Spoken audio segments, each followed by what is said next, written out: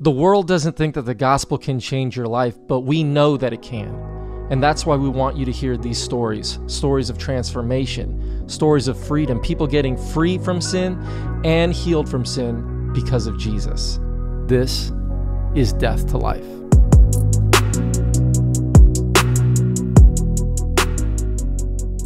I put a big hole in the wall. I picked up the lawnmower and I threw it through another wall. And then when they heard a loud crash, they stopped fighting and opened the garage door and saw what I was doing. And I yelled at them that they needed to grow up. All this fighting, all this, like, it was me like yelling painfully and just trying to like get them to think that I'm going crazy or something, right? Yeah. And then my mom recognized it right away. She yelled like, he doesn't do this. We are damaging him. Yo, yo, yo, yo, yo. What is good? Welcome to the Death to Life podcast. My name is Richard Young, and today's episode is with my bro, my guy, Joshua Bonifacio. This guy has a beautiful heart. There is some trauma in his story. There's some heartbreaking stuff, but God has made a way and has revealed himself to Joshua in such a beautiful way.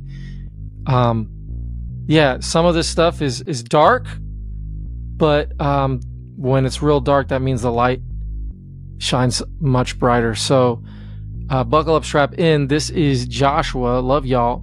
Appreciate y'all. All right, my man, where are we starting? Where are you taking us to? Where does the journey of Mr. Bonifacio, where does it begin?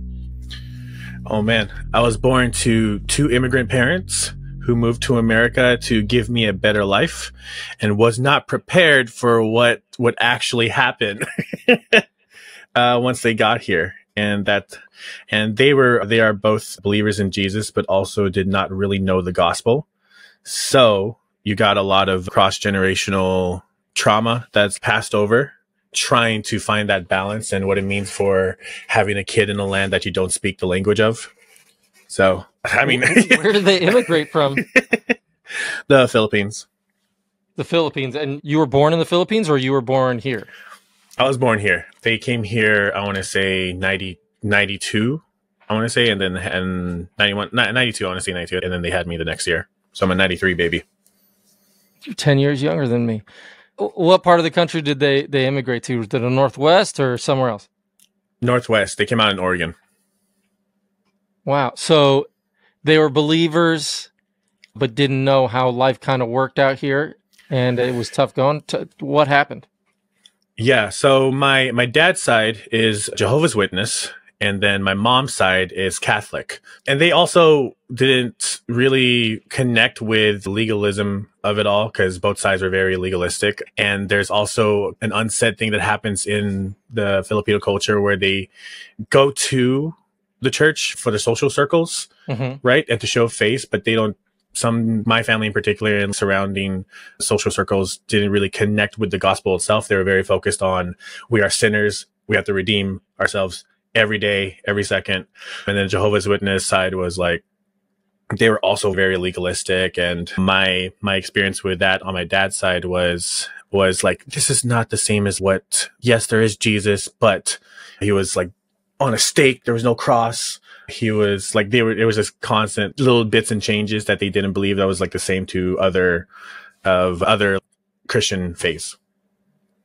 So I don't know too much about the Jehovah's Witnesses, except that they came out in the late or the early 19th century, and they pretty strict, like no birthdays and stuff like that. Did you? Oh yeah. Sorry, yeah. When you that laugh is a trauma hit. Oh, sorry, dude. When's your birthday? You're right on the dot. We need to celebrate with you. No, here you go. This is why that laugh came out. My birthday is December 26th. Oh, wow. And so it's the day after Christmas. And then my dad's side was not very big on holidays or birthdays. And then I'm back to back. Wow. And so, yeah. So there would be like on my dad's side, it would be, God, I'm like growing up as a kid. I'm not supposed to celebrate, not do anything. At least it felt that way. And then my mom, as soon as I leave because my parents got divorced. So I'm going back between them every 2 weeks. So there's no downtime between, right? So dad's side would be like quiet, like not much, like no celebration. And then on my mom's side, Merry Christmas, Happy Birthday. And then, oh, hold on, wait, oh, stop. My dad's still outside the door. They'll let them walk away first and then let me gradually warm up to it. Who was stricter in their beliefs? Between my parents or like the family circles? Your parents. Between my parents, here's the thing, is that my mom and my dad both felt something was off. And so they would teach me like stories and talk about it a little bit. But when it came to actually practicing it, it wasn't really there. So it would be mostly the aunties and uncles and grandparents, which Filipinos are like really tight knit. So I would see them all the time. They were the ones who like really, it was mainly like grandparents. And then my dad's side, what I think was heavier on the legalism of it. Wow. So you come into the world. Do you remember your parents being together, or for the most part, that was pretty much separate? Pretty much separate and having their own issues. So I was forced to grow up pretty quickly. Yeah. Tell me about that. My dad had his own problems with what it means to be a man in this country and how to pass it on and be a good father to his son. And I could sense a lot of pressure happening with him. But as a kid, you don't really know what to do. They just know that something's up. And kind of the similar stance on my mom's side. It wasn't maybe until like my mid-20s when I started really connecting the dots on why my parents were the way they were, having to come over here, sacrificing a ton of stuff, and you're supposed to be with your life partner, and then now you're not, and just the pressure of having this fast-growing kid who is loud and all over the place and jumping everywhere and asking questions. My parents really, really dug in deep and tried to do their best, but they were hurting a lot. They were hurting a lot. Yeah. What kind of values do you feel like you picked up from like the Filipino culture that you grew up in from both families, or both sides, not together? What kind of values do you think were instilled in you? Oh my goodness. Yeah. Community and family I'm not going to say was probably, but it actually is the number one staple that was embedded in me from an early age. Even like the little things they do where even if they're not blood relatives, they would be my auntie and uncle somehow. This is Auntie Craig Johnson. And I'm like, oh, cool. Hi, nice to meet you. I am 5 years old and I think you are my relative. and sharing plates of food with them all the time, always asking if you're hungry to make sure you're full, even though you've had your third plate of lumpia and rice and everything. And they're always asking if you want to take food home. We overcooked. We have all this stuff. We have get-togethers, and just being socially around other people all the way into the night. It was really crazy. All these older people and just a variety of ages constantly being with each other and eating and talking and socializing. That's something that was embedded into me very young. I then became the kid who would run around in the apartment complex, knocking on all the doors, asking if the friends could come out and try to get people together, to the point where the parents knew it was me. They didn't even check the door. And they was like, "Hey, Josh," before they even looked through the eye hole. "Okay, Kayla can't come out to play right now, but she can in an hour." I'm like, "Okay, sir." And then I'll just run off and knock the next door. So I took that on at a young stage in my life. So as you're growing up, I mean, what happened, man? You're living mostly with your mom? Is that a trauma laugh? Yeah, it is. We're going to mark them through the video. What happened in your life? Yeah, a lot of trauma. So I'll just fast forward a little bit. My mom met a guy who she had my lovely brother and sister with, Andrea and Andrew, and we moved down to Georgia. We lived off a Marine base, and that took me away from all of the social circles that I had, familial and friendly. So I didn't get to see my family and friends a whole lot. It was because it just ripped from my life. But then I was able to build a new community down in Georgia, which I still connect with, because we lived in a small town called Leesburg, Georgia. And it was a wonderful place. It still is a wonderful place, but I didn't have any family. And we also did not go to church at all. So God was also ripped away from my life too. And so I was left I felt like I was walking. I keep thinking about walking through the wilderness and just like trying to figure it out. And it's the relationship between my mom and this guy deteriorated, and also got violent It became a very violent home, abusive home. We're talking like broken glass everywhere, hitting each other. I went through a very abusive stage there too, where I'm a bigger kid. I had a bigger body and I was more athletic. And so, I could like tank the hits, but it's still like, it embedded like the trauma and psychological pain of like when pain comes along, I like become like a robot and just shut down and like bet what's next. Cause it would just keep happening. So people are like fight or flight. And I was very much stand and take it kind of guy. Where like I don't want to like cry or like show that it hurts, but ooh, it hurt. Is that freeze? I know we try to pigeonhole everybody. There's fight, flight, or freeze. You just took it like a champ. Yeah, like I would quite literally tank it. So like as in like the hits would come my way and I would hit it and I wouldn't hit back or try to yell back. I just took it and then wait and then cried by myself like in a corner or. Yeah, this is, I don't know if this is gonna be part of the recording, but this is the part in the story where we got into it the first time I tried to record with you. And then I was like, ooh, I was not ready to talk about this. And that's why I had like panic, like an anxiety. Really? Attack. Yeah. So this is where, but I'm better this time around, but this is like the part of the story where I realized I hadn't talked about it in so long. Oh, wow. So just even talking about the violence or talking about that aspect, just the feelings all came back, huh? Yeah, it came back harder than I thought. It was the psychological trauma of going, oh, I can take it. It might be more of me being a man, if anything, going like, oh yeah, no, I can handle it. And then it comes up like, oh, wait a second, I got water coming from my eyes. And yeah, but yeah, like what if stuff really hurts? What if there's really sad things in life?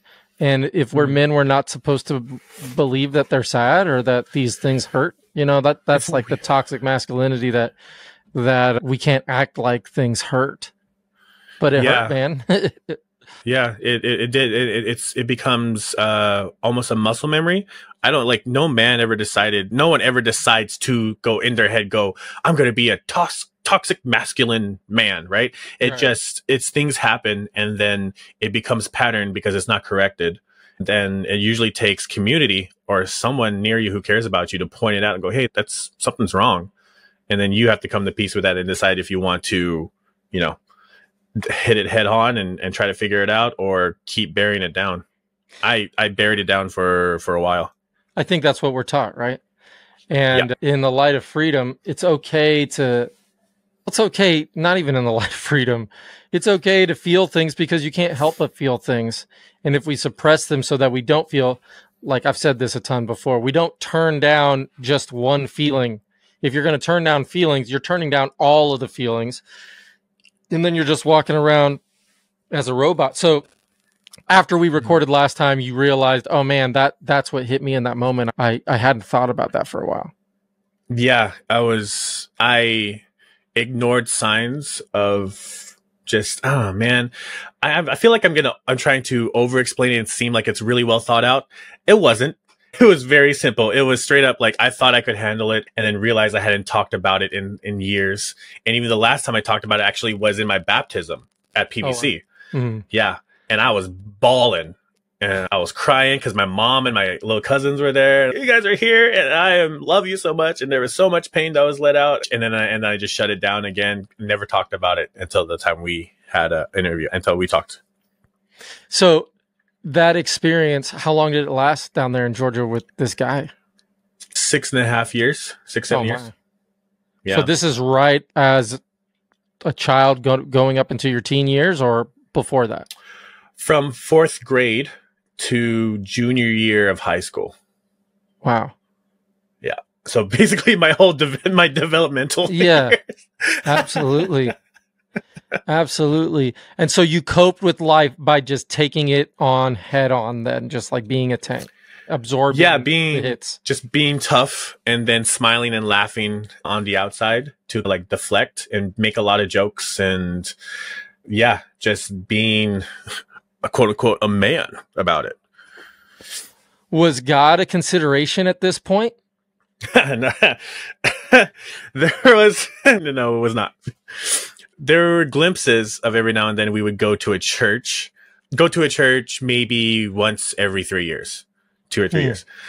towards the end, my mom decided to put us into a church community just because I think she just felt that she's had enough and saw the change happening with me and that I wasn't doing okay. And especially my younger brother and sister who were babies and toddlers this whole time, mind you. So they were in the same home that I was. So we started going to a church maybe my sophomore year of high school. And I didn't know anything about church other than the Kingdom Hall, Jehovah's Witness, and Catholic Church. And even then, I wasn't really tapped into a community as a kid. My parents didn't do that. I don't think they knew how to. But then I found out like it's not just church isn't just mass. Church isn't just the main sermon. Because before that, I always thought it was, oh, you come, you listen to the preacher, and then you leave. And there's nothing else around it. And then I found out about there's youth groups. There's these other like men's meetings and then women's meetings and like all this like Bible studies.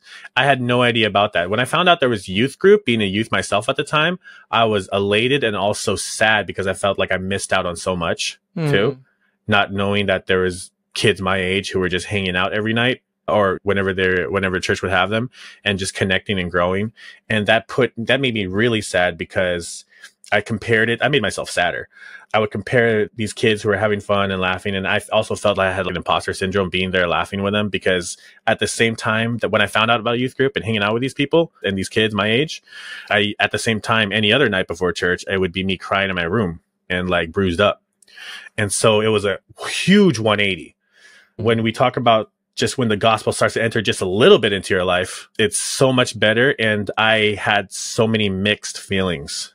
And I'm still friends with these people to this day. We're like connecting. The small town culture is real.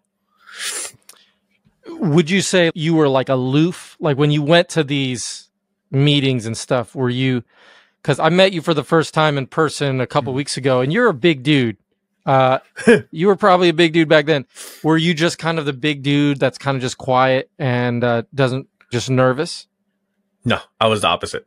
I was the biggest dude in the room. I was the loudest. I was the funniest. And a lot of people wanted to hang out and invited me and stuff. And I always came up with an excuse not to go.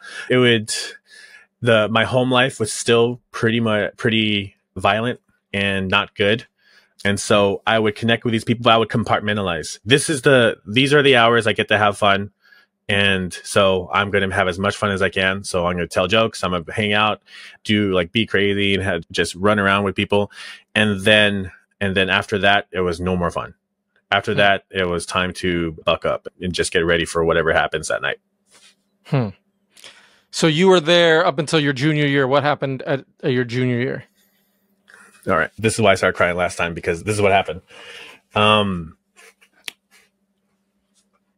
very self-aware of how my situation was going. My mom was stuck in a trauma cycle and she's been through so much that I see her lost in this cycle of violent, crying, hurt, missing family, not able to go anywhere. At times she would disappear from the house just because of all the violence and she knows she doesn't want to fight. She's tired of fighting. So she would go stay, like she would sleep in her van outside in like the driveway, or she would go to a motel or maybe hang out with friends, but she would disappear for a while. And then her boyfriend at the time, he would start drinking at noon. So he would always have the big tall cans of Miller Lite, just start chugging and then be drunk before the sun even sets. So I would be left alone with him. And then my younger brother and sister, Andrea and Andrew, who were born 1 year and 1 day apart. They got so used to the yelling, the violence, the cursing, the crashing of plates and furniture. They got so used to it that I would see them in the living room still playing and laughing with each other and toys while all the violence was happening in the background because they thought it was normal. And that was very heartbreaking to see. They're like, oh yeah, mom and dad are just going at it again. This is what happens. And the stepdad, mom's boyfriend at the time, sometimes he would put his hands on me. Sometimes he would just curse me out, or just say really horrible stuff, or he would make me go sleep on the porch or lock me out or whatever it is. So all this coming to a head, I felt like I needed to do something.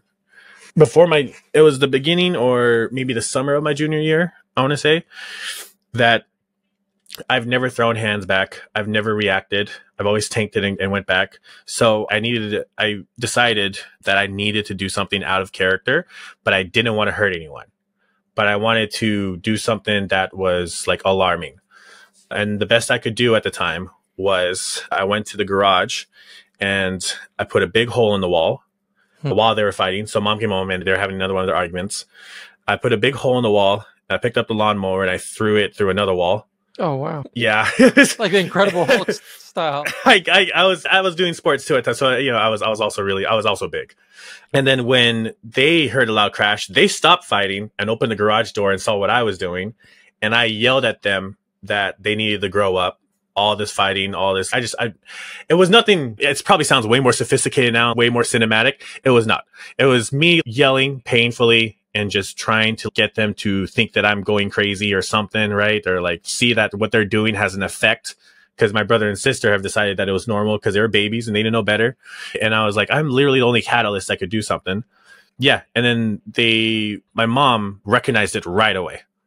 She yelled like, he doesn't do this. We are damaging him. She yelled it like out loud. And then her boyfriend didn't react to it. And I think that's the kind of what sealed the deal with my mom too, to like officially call it off, because she saw her babies like hurting. And then her boyfriend didn't actually care. And then he tried to put his hands on me again. And this time, instead of just taking it, I like resisted. And he found out that I was a bit stronger than him in resisting. And then that made him feel unsafe.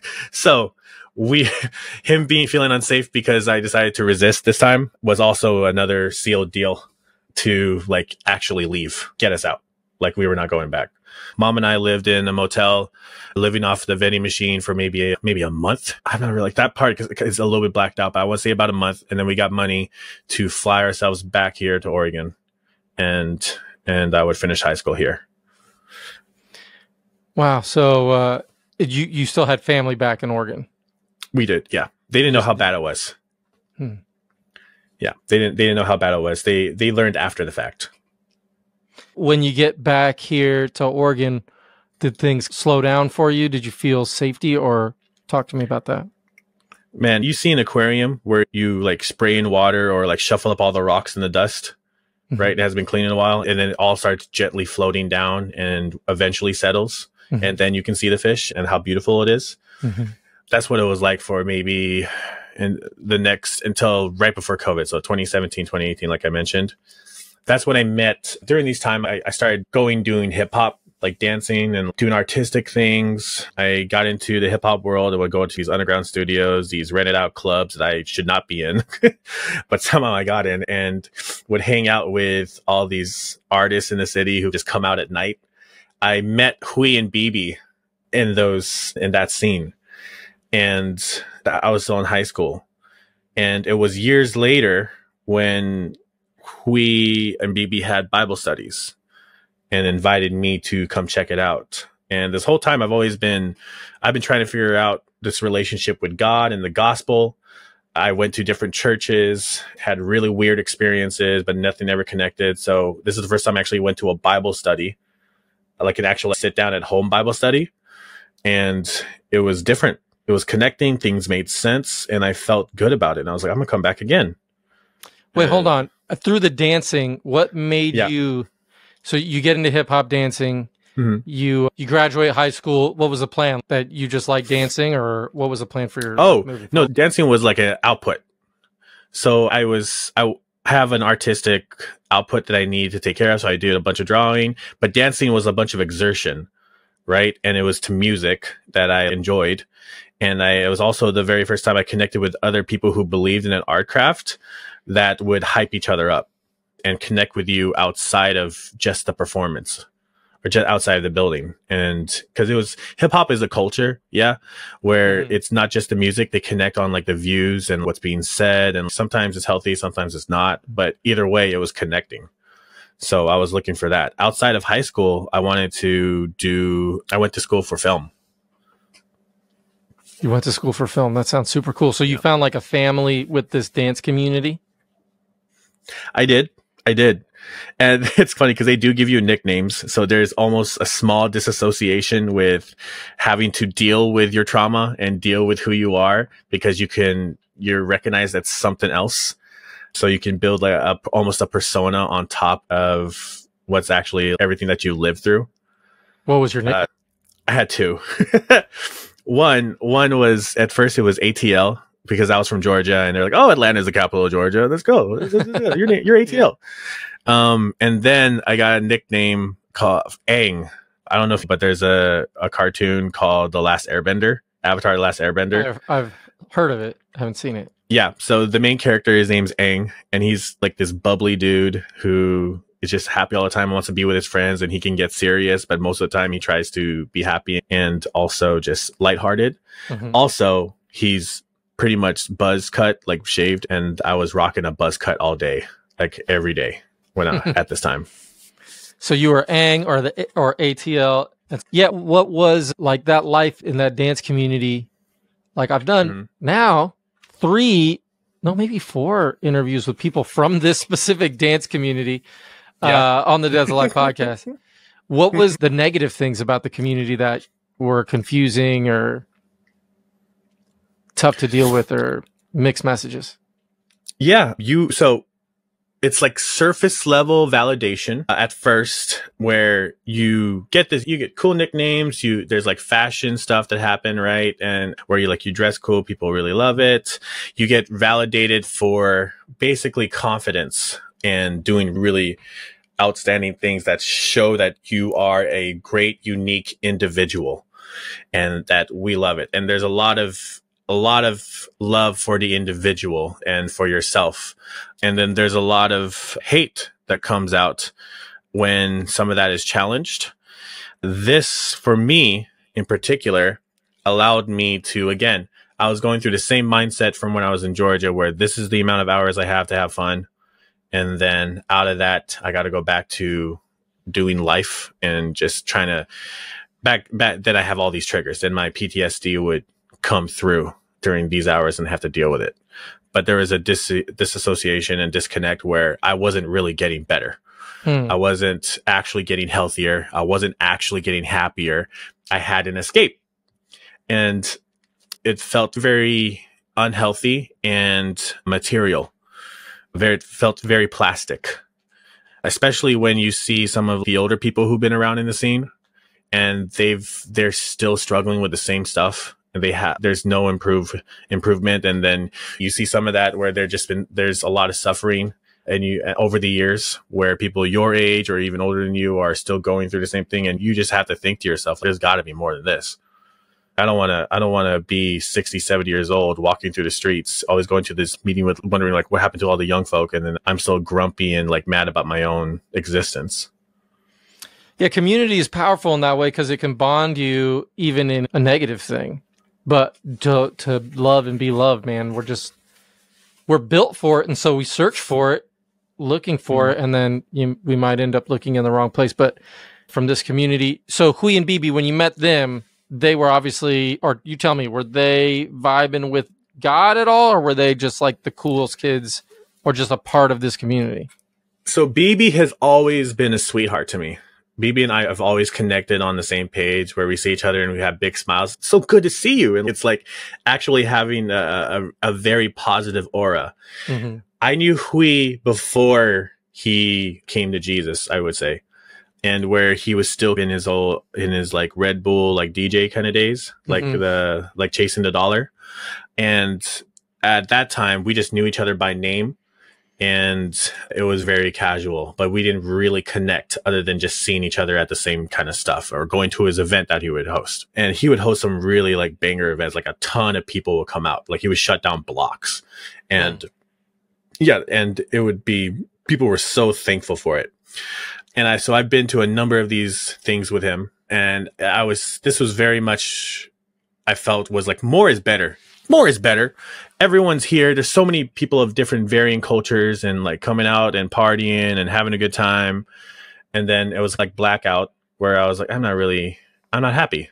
And I'm getting this call from, I don't know what it was at the time, but it was definitely the Holy Spirit in hindsight that's telling me like, you need to come to church. You need to come connect and figure this out, because you've been thinking about this way too long and putting it off. And then Hui posts on Facebook, who wants to come to a Bible study, like years later, out of nowhere. I'm like, whoa, okay, yeah. That would be dope. What is it? And I'm like, this could be like a hip hop Bible study. It's gonna be like a DJ. Hip hop Bible study. That's what I'm saying. And so It's like, I walk Jesus in. loves you. I don't even know. Yeah. Had it been a while since you'd seen Hui? Yes. Yeah. So I disconnected from that community. I actually had an interesting conversation these past couple of weeks with Pastor Kessia Rain. And it's been amazing to really hear her talk, because I found out that I had a pattern. Again, this is the amount of hours I get to have fun. These are the hours I have to buck up and be a man. That translated to, I'm going to be with this community for a while, connect, and then I'm going to leave them and then go find a new community, because I didn't have stabilization in my life. I didn't know what it meant to be consistent, actually. Yeah, she's amazing. I found that was one of the really great highlights of talking with her. With Hui and them, yeah, I disconnected from the dance community, and then that came through. And I show up, and it's just a few people. It's me, Hui, BB, I think Lindsay, the roommate, who is also a great friend of ours, was there. And yeah, that was us. And I think they had a roommate, Dante, who was like later there, also part of it. And then we had some friends come through. But either way, it was a smaller group of people, but it felt like it was the whole world in one living room. And it was the only room that like mattered to me at the time. Do you remember what he started talking about? Hui? In the Bible study? Like the very first Bible, the only one that I clearly remember was the night I found Jesus. That's the one I clearly remember. Talk to me about that one. The other ones are cool. Yeah, so it was out in the Pleasant Valley / Happy Valley here in Oregon, which is South Portland metropolitan area. And they had this apartment. And the really cool thing about this apartment is that the dancers that they are, their living room, they push the couches over to the sides of the wall. So it's just open carpet. So you could just lay out and just be silly or whatever. So it was towards the end of the night, and our homeboy Dante was there, and BB and Hui were there, and I think Lindsay was there, but I think her and someone else was like talking with someone in the room or something. Anyways, Hui was on the couch, and then I lay down on the floor, and I just had like my jacket on me, and then Hui just started reading the Bible. He just started reading and quoting some stuff, and I'm laying there, and I felt like a light, joyful nuclear explosion right in the dead center of my sternum that spread out, and then like it went from my body and went through my limbs, and then came out and settled right behind my eyes. And right behind my eyes, that nuclear explosion, the wave came out as tears and just started pushing. And I'm like, what is going on? What is happening? Why am I feeling this way? I was just laying here. I turned into an 80-year-old man, and I was just laid down, who was questioning his existence. And then Hui is so fun. Like when he sees the Holy Spirit like ignite, he goes into full on pursuit mode. He turns into Vin Diesel from the Fast and Furious, where he's jumping from the car over to where you're sitting. He's like, oh, what's going on? Oh, and it's like another one for family. And he starts going in. And I always say that at the time I was like, felt like if I ever did find Jesus, it would be the clouds would open up and trombones would be playing and spotlight would come out and Jesus, hello, son. But no, it was none of that. It was ugly. I was crying. I had snot coming out my nose. I was trying to hide my face behind my jacket.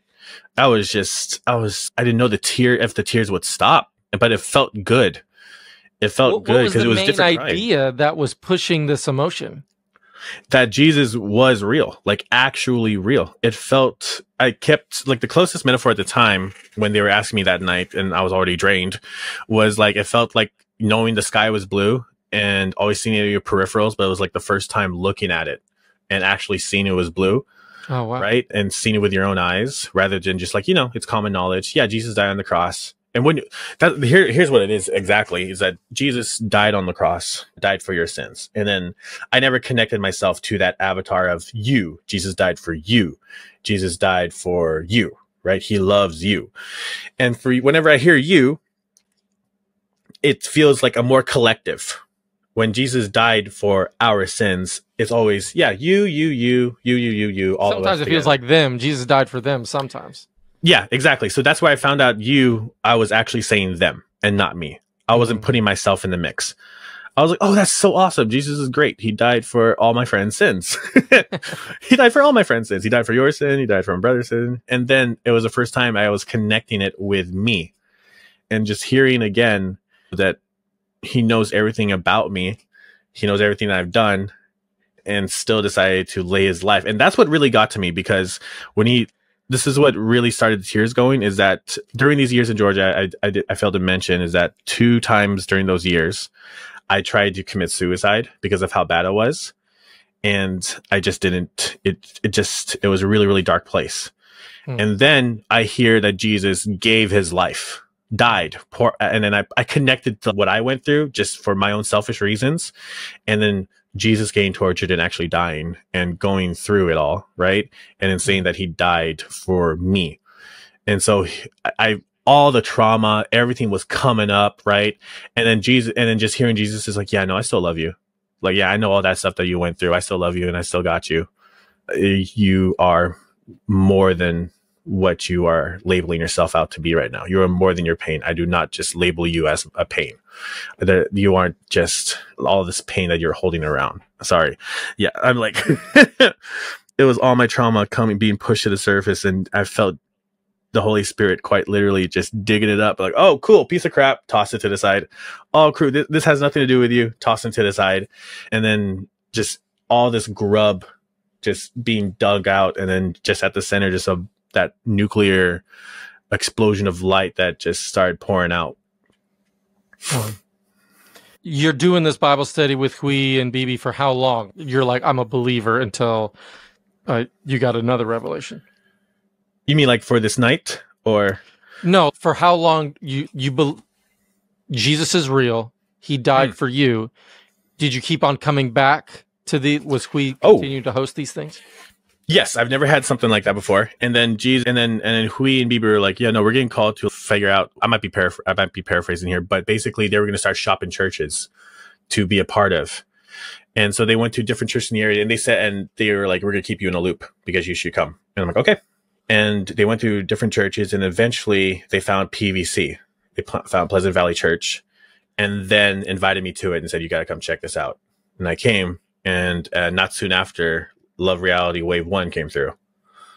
Did you like the church at first? What was it about that church that was just a blessing to you?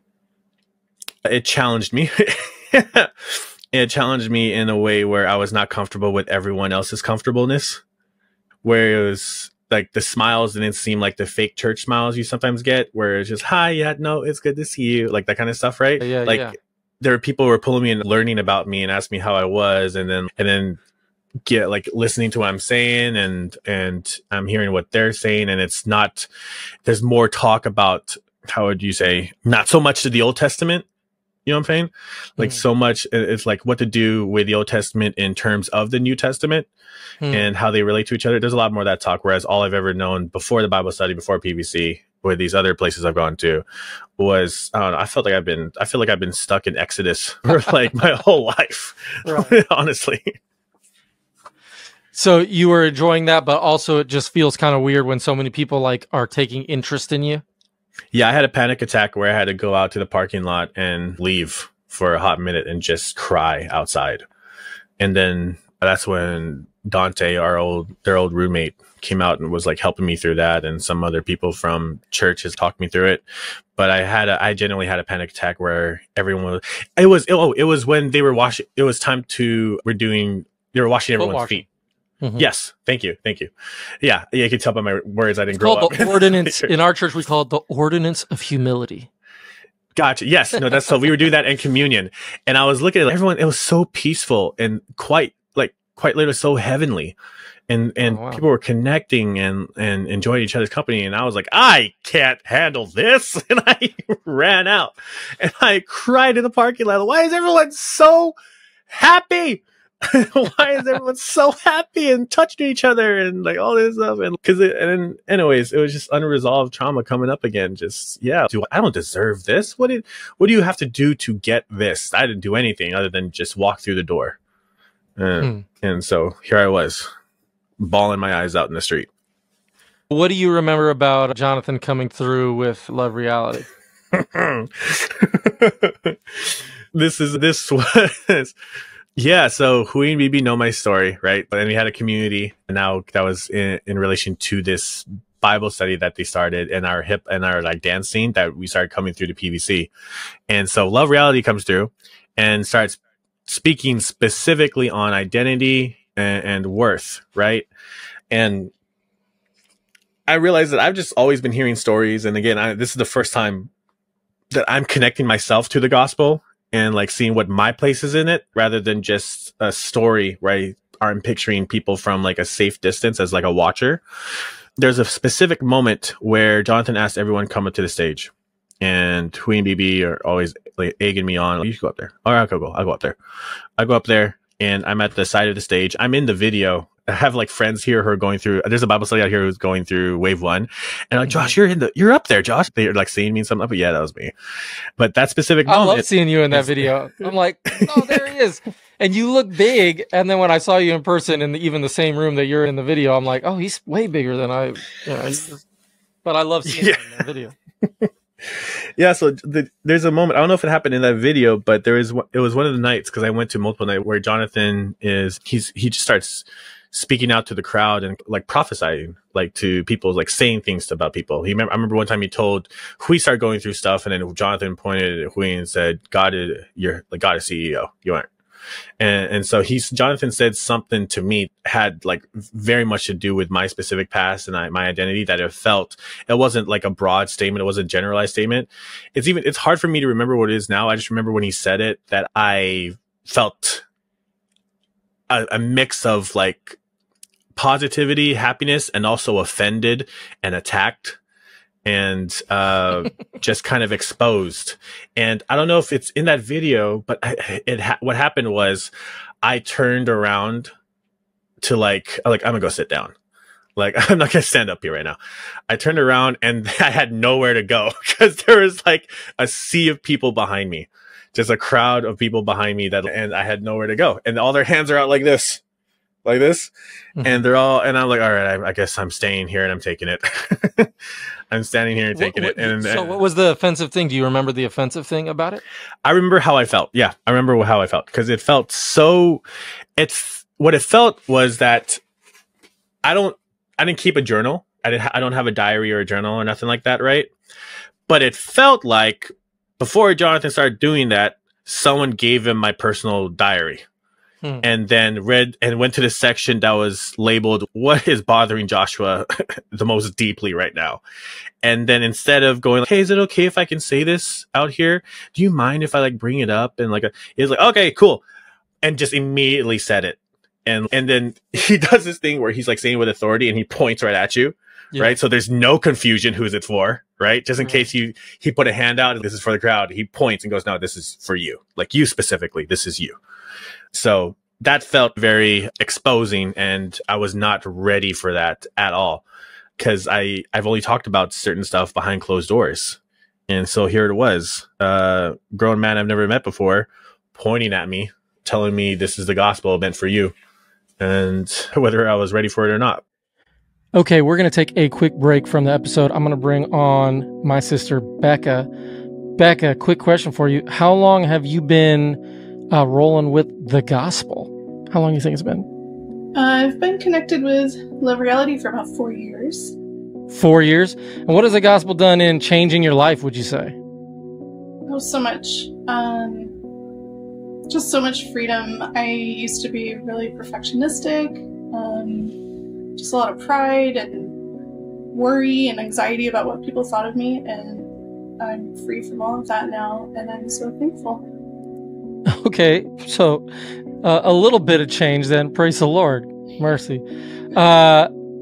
You have dedicated time, money, energy so that this message gets out there. Why is this message getting out there so important to you? I mean, it's changed my life. And I've seen so many other lives changed by it. I just want to do anything I can to help further the message. And I'm passionate about seeing transformation in other people's lives, and this ministry does that. Brings the Holy Spirit to people who need it. Praise the Lord. If you are listening and you want to partner with us, you can go to lovereality.org/give. That's lovereality.org/give. And every dollar that you give goes towards this message that we are free from and dead to sin in Christ Jesus out to the world, whether that be through the podcast or internet church or one of the Bible studies. It goes towards that. So please partner with us, lovereality.org/give. And we're committed to getting this message out to the world. Thank you so much for joining, Becca. Yeah, thank you. So by the end of that week, what were some things that were starting to be settled that were true about you? Before I asked you who was God, God wasn't even a part of it. And then you're finding out that God is like Jesus, Jesus is like God, he is real. Who was God becoming by the end of this week that you're hearing Jonathan preach these messages? God went from an all-knowing, omniscient figure, creator of the universe. It went from all of that to God is a loving father who actually cares about me and is looking out for me. God felt more personal and he felt closer. Did you start to understand like freedom from sin, or like that idea that you had actually been set free from like this cosmic power, or did that take some time after that week? It hit me quick. So the following week, the following time after that was full of tears and waterfalls and confessions. And I got sped run to baptism after that. Were you there the night that Michael Shannon was baptized? Yes, I was. Yes, I was. What did you think about all of that? How perfect it was. I felt the Holy Spirit kicking in and going, you need to go talk to this brother because you have some things to say.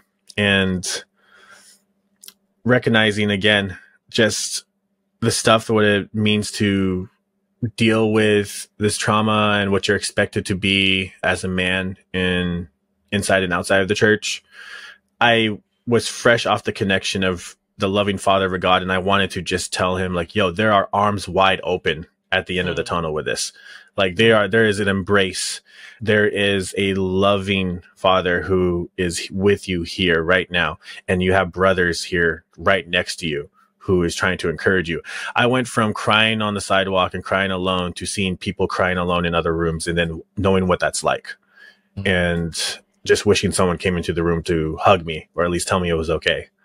Or at least teach me how to process that. And so whenever I see someone in this specific moment, when Michael, we call him Anthony. Because he was telling me about all of his different names when I met him. I recognized it. When you've been there a lot, you see it building up and you're like, oh, like the familiar like throws. And I wanted someone myself to pick me up and tell me it's all right. So I was like, we noticed it too. And we're like, we gotta go talk to this brother right now. Cause we can either just let this go by or we can get urged to and follow the Holy Spirit and tell him what the truth is. Everything was perfect after that too. Cause it was, as soon as we did that, the Holy Spirit was like, hey, come and check on this guy and I'll take care of the rest. So since that week, you said the next week you were crying, just more stuff downloading about who you are in Christ. That was a while ago, right? That was coming up this fall, five years ago. It was fall of 2019. Was that wave 1? Yeah, because okay, it might have been 2019 then. Oh no, wave 2 was 2019. That might have been the earlier. It was the one before that is when all that started happening with me. So coming up 6 years ago. Yep. You've been growing in Christ ever since then. And with any kind of growth, there's pain, there's growing pains, there's speed bumps, there's learning, there's growing, there's pruning. What has God overall since that time been just showing you and teaching you, even in the mistakes or even in the growth? The biggest one is, I've only mentioned this to a few close people of mine, and now I'm talking to you about it on the podcast. So I haven't even told some of my family members about this yet. Very early on, God has been calling me to come pastor, and I've been running away from it. Hui and Bibi knew it pretty early on because the whole realization and calling happened in their apartment, and I came out telling them exactly what just happened. But this actually is a culmination of this past 6 years to this past month where I've actually decided to listen. Hmm. So, was not prepared to share that either, but here we are. I am planning to figure that out. So a lot more reading of the Bible. I'm trying to decide if I'm going to go back to college for it, or I'm actually have a list of people I need to talk to first before actually executing it. But that's where I've been, is just listening to the Holy Spirit entirely rather than just nitpicking. I go like, I can do this, I can't do it. Where God's been calling me to pastor, and I'm like, I don't think I'm ready for that. I'm scared, or I would come up with any excuses, right? He's like, okay, fine. You can go pray for this person. I'll do that. I'll show up at this potluck and eat this food and talk with these people and do this kind of stuff. And these little things that were like much more low risk. But yeah, God is giving me confidence and pushed me towards this calling. Yeah, you and I have worked with each other throughout the last couple of years and behind the scenes. I've always seen your heart for people. And a pastor, there's evangelists, there's leaders.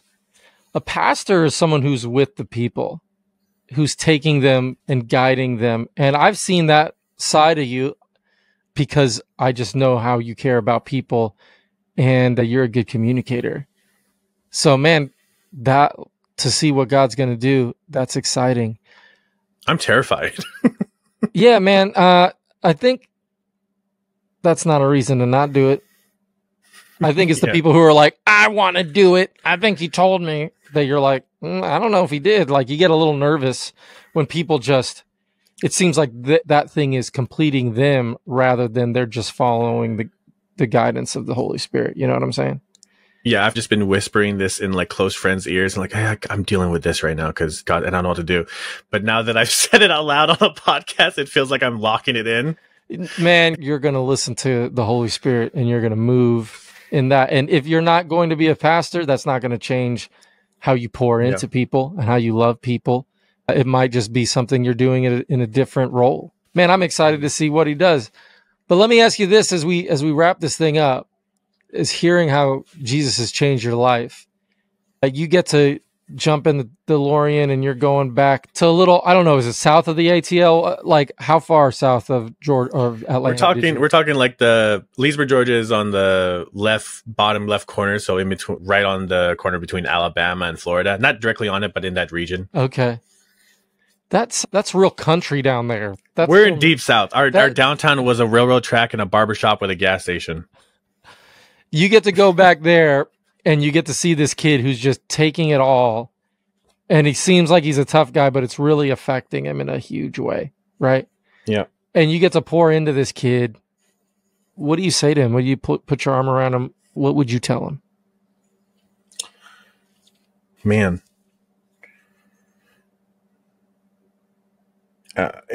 There's so many lies that were being believed there just because they were so repetitive, and I felt weak over time just trying to defend against them and all these insults and all this hurt and all this pain. And I feel almost it would be too shallow to just say it's going to be better over time, because I feel even that wouldn't have connected with me. But if I said maybe along the lines of the pain and the hurt and the suffering, that it was okay to feel it and stop trying to fight it and learn how to process it, because there is strength in learning how to deal with it and then coming out okay. But to not lean on my own understanding and not to believe in the lies and know that the truth is that I have already been chosen, I've already been saved, I've already been loved, and that God is with me even when I feel like he isn't, and that he loves me, and that, and I just said it was cliche, but it is going to be okay, even if I don't feel it at that time. And I wish somebody would also, maybe if there were like no words spoken, sometimes just a hug would have probably been sufficient enough. Yeah, the power of just being present with somebody. Yeah. Man, your story is a blessing to me. Oh, I know we talked about it a little bit during the episode, but we recorded this before. And I don't remember why we said we're going to do it again. But hearing it back then and hearing it now, both times have been a blessing. And seeing the way you're moving and you're going after it, you're a blessing to me, man. Thank you so much for sharing your story and, you know, the vulnerability that it takes. You took that on, and man, thank you. You're a blessing to me. No, thank you, because like you mentioned, this is our second time. Yeah. And I've always been insecure about my testimony and messing it up the first time. I was really focused on, I know the hardest point to hit is going to be the suicide and what's happening, like suicide attempts in the Georgia story.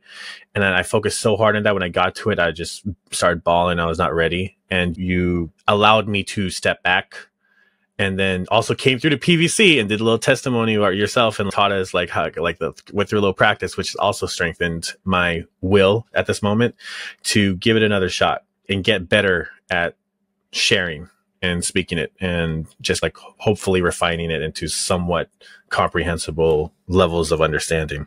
So no, this, I want to thank you for creating the space and then giving it another go with me. No, absolutely. It was a blessing to me back then. If you remember, you're the one who called me and said, I don't know, bro. But I was like, okay, dude. But you blessed me back then. And like I said, when I was about to go up to preach, I saw you. I'd never seen you before. And I kept leaning forward. I was trying to get your attention. But you were locked into Kessia Rain or whoever was speaking at the time. And I just see your heart, man. I just see your heart. And you're a blessing to many. And this thing's going to go out, and people will be blessed by hearing your story. And Jesus is real. The sky is blue. And yeah, none of that's changing anytime soon, right? Yeah, Rich, sorry. I'm just you're amazing, and Jesus is real, and I hope that I get to see you again soon, brother, because I was laughing at the moment you said you were trying to lean in. Yeah. and I was totally locked in, and I was in love with the fact that you're about to walk up and talk, and I was preparing myself. I was like, here we go. Rich is about to speak. He's about to speak, and we're gonna be lit. Yeah, it was so much fun. All right, brother. We'll see you soon. Thank you so much for coming on. Yeah, man, no problem. Man, in hearing Josh's heart and seeing what he has gone through, if you're feeling the effects of trauma in your past that bring up these emotions, then this prayer is for you. Father, I feel pain and hurt from things that have happened in the past, but while I feel them, I know that you have made me whole, that you have healed me by the stripes of Jesus Christ, that by the whipping that he took, that I am now healed because of that he has felt everything that I have ever felt, that he's experienced everything that I've ever experienced, and yet he has made me whole in his body. And so I thank you for that. I believe it, and I receive it in Jesus' name. Amen.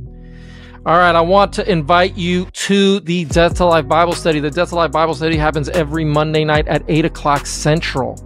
It is me and my bro, Elias, and we just talk gospel for about an hour, and then we do a little after party. So text Death to Life to 808-204-4372. That's Death to Life, and text it to 808-204-4372. We'll send you a link, and it will be on and popping. Love y'all. Appreciate y'all. Bye.